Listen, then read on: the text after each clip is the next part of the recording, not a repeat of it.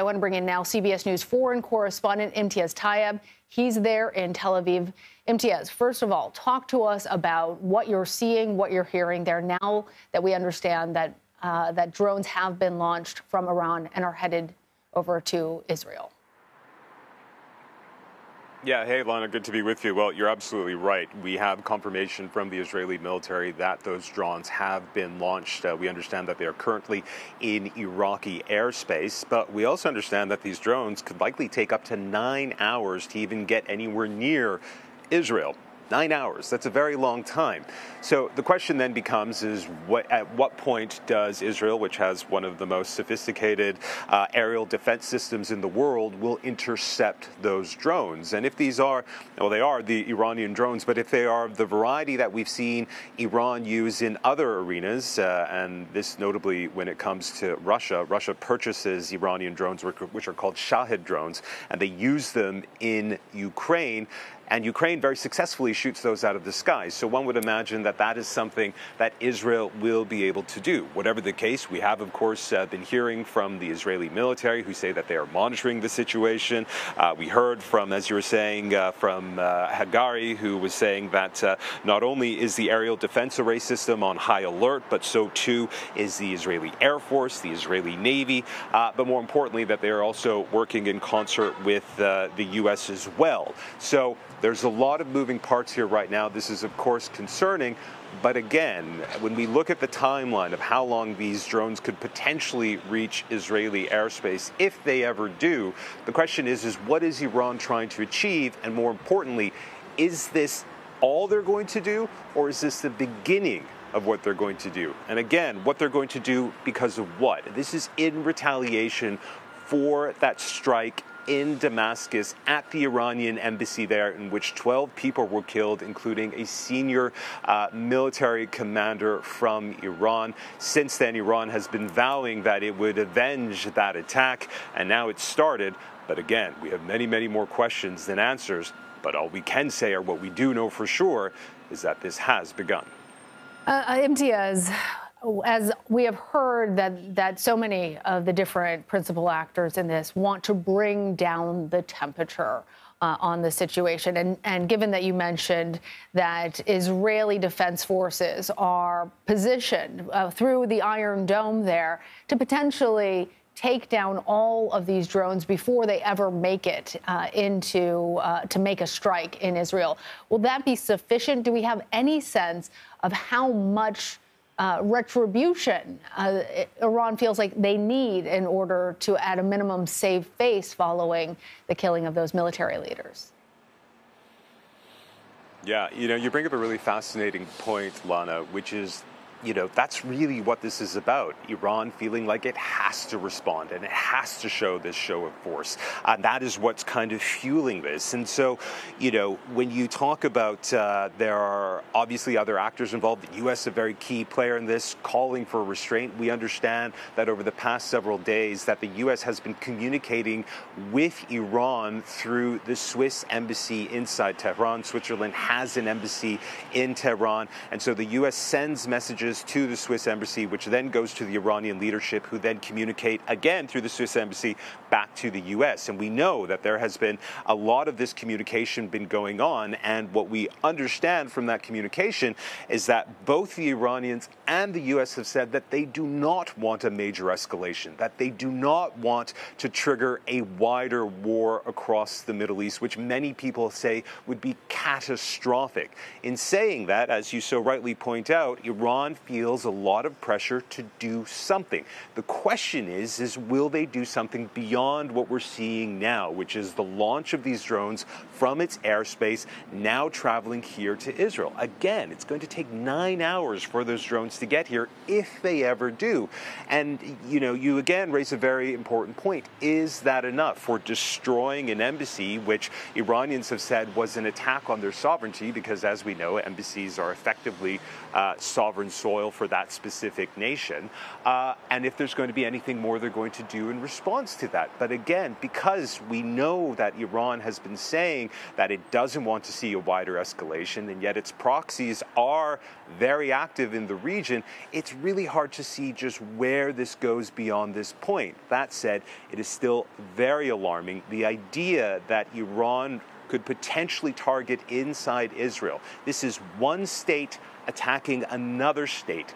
That would be very serious indeed, and is something that has not happened in a very long time, at least in this context, and so it'd be very, very worrying indeed. Imtiaz, for our viewers, you are there in Tel Aviv. It's about 10:30, I think, at night there at this point, so late in the evening. It's going to be several hours before those weapons actually make their way to Israel. What are you hearing there, given that especially they may land in early morning? Yeah, the mood is really interesting. You know, we obviously have been here all day, and you sort of walk around Tel Aviv, and things seem pretty normal. People were out and about. People were going to restaurants, at the beach, going out about their day. It's the day off today. It was Shabbat for the daytime hours. So, you know, it was relatively quiet to begin with.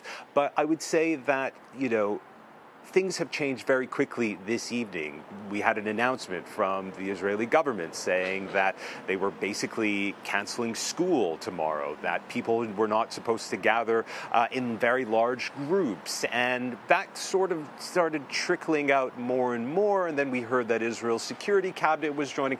And now, of course, we have the announcement that these drones have been launched from Iran.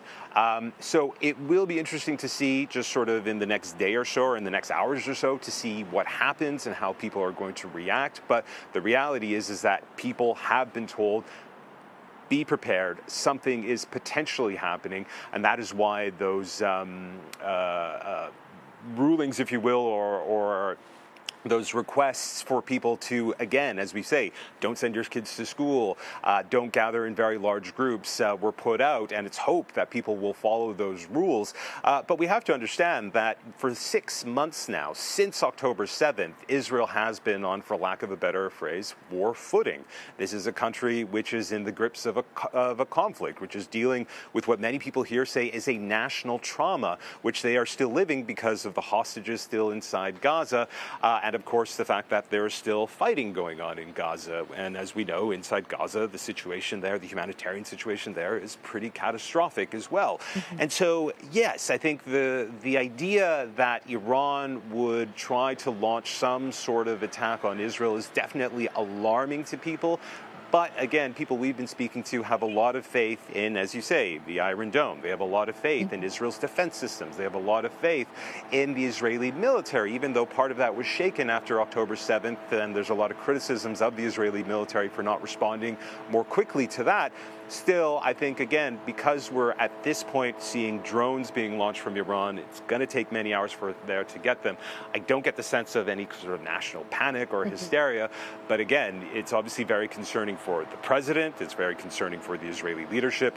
And that is why at this moment, so many high profile and so many high level interactions are happening at this stage to figure out not only what's happening, but what could potentially happen next. All right, Imtiaz, we will continue to check in with you. For now, please be safe. I want to bring in now CBS News intelligence and national security reporter Olivia Gazis from our Washington bureau. Olivia, we have been on standby for this. We knew that it might be happening. Even President Biden, you're looking at live images right now, has determined that he needed to come back to the White House. This is his helicopter at Joint Base Andrews. The president is on his way to the security room to meet with his national security team and try and assess the situation, as we now know that there are several drones making their way from Iran to Israel and will be making their way there in the next couple of hours. So, Olivia, talk to us about how U.S. and Israeli officials have been preparing for this attack.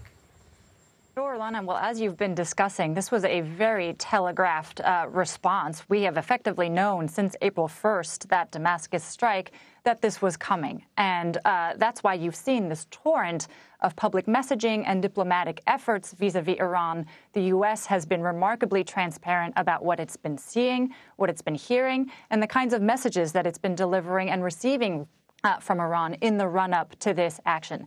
The Israelis similarly have been telegraphing their level of preparedness and what preparatory steps they're taking in order to respond when they need to respond.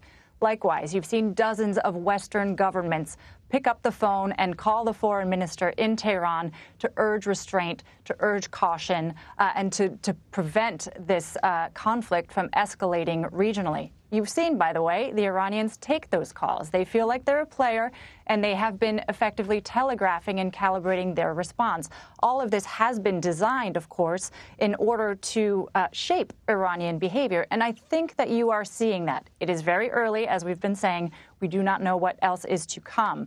But this does not initially appear to be a worst-case scenario. As we've been discussing, drones have a very long lead time. They are easy to intercept. Israel and the U.S. have excellent air defenses, and they are very much prepared for and anticipating an attack of this sort. We always expected that the Iranians would do something visible, that they would target something with an Israeli government nexus. We do not know yet what the targets are, and I'm not sure that we know that these drones are coming from inside Iran. I am waiting for confirmation on that detail, because as we know, Iran had a spectrum of potential behaviors to reach for here. They could have launched things from inside of Iran. They could have enlisted its proxies. They could be reaching for targets inside Israel. They could be reaching for targets outside of Israel in the region. They could be targeting things that are designed to incur casualties or not. Right now, and again, early stages, it appears to be at the lower end of the escalatory spectrum. We have to see if this is followed or accompanied by ballistic or cruise missiles, which we know from our Pentagon team Iran was also preparing. I thought I would say, Olivia, if you will, on that question that you raised, according to the IDF, the drones that were launched came from within Iran's own territory. But as you mentioned, this may not be the end of action. There may be additional action that could come from proxies. We certainly know that Iran has supported many other groups, including Hamas, operating inside of Gaza. But as you're talking about Iran actually heeding some of these messages that are coming from the United States, and given that there are no direct diplomatic ties between the two, what is the potential that something could go wrong, given how highly sensitive all of this is at this very moment? Absolutely. And Lana, on that point, I would say if it is indeed the case that these drones were launched from inside Iran, that is significant. Iran and Israel, despite all of their animosity over the years, have never, as far as I'm aware, and I spoke with officials about this today, directly exchanged strikes from inside their territory. So that is a significant development if it is, in fact, confirmed. Right. And that's from the IDF spokesperson, but CBS has not independently confirmed that additionally. Understood. But Iran has often reached for its proxies in order to maintain that veneer of deniability, that it wasn't directly involved. If it's decided to drop that veneer, then that, I think, is notable, even if we don't know, again, what else is to come and whether this is the extent of it. I think that U.S. involvement here has been telegraphed. The Iranians know that the U.S. is prepared to respond defensively, and therefore are unlikely to sort of respond to defensive responses. But of course, as you mentioned, there's a lot of room for miscalculation. There's a lot of room for emotions to intervene. There's a lot of room for political calculus. There are, of course, a lot of questions about who has an interest in this war spreading and who doesn't. The U.S. has very clearly made its case that it is in nobody's interest for this to expand into a regional conflagration. I think the Iranians have long made the calculus. I spoke to lots of senior foreign intelligence officials who have handled Iranian portfolios who've said that the supreme leader in Iran is known to be risk averse. Right now, at a moment where Iran sort of feels confident, feels like things are in the region are going in its favor, that Israel is sort of becoming more of a pariah, or at least more isolated. Why would they sort of alter their risk calculus to be more risk-prone rather than risk-averse? Again, and that's based on, the analysts who have looked at the supreme leader's behavior over the years. So it would be an interesting choice. It would be a notable choice if this became meaningfully escalatory. But again, we do not know whether this is the extent of it and what the nature of the response from Israel is going to be. Very interesting points, Olivia. Especially, we do know that Iran's supreme leader has pledged that retribution. Remind our viewers about the attack in Syria, about the military leaders who were killed in that, and why Iran is taking it so seriously, and why they believe that Israel was responsible, though Israel has not claimed responsibility. Sure. Israel hasn't claimed responsibility, and the U.S. has, as far as I'm aware, not yet confirmed that it was, in fact, a diplomatic facility that was targeted, although indications are that it was. This was a high-value target, according to the Israelis, a top general within the IRGC, arguably somebody they saw as more effective on the battlefield than, for example, the Quds Force commander. They saw an opportunity and they sought it out. I am told that, generally speaking, the Mossad is tasked with sort of doing a risk calculus before such strikes. You have a window of several hours before you have to go in order to determine what the response might be. And its intelligence services would have said, OK, we think that this is worth taking a shot. The value of removing this person from the battlefield is going to exceed what we expect Iran will do in response. That's based on conversations with intelligence officials who understand how this process works, not based on anything specific about this situation.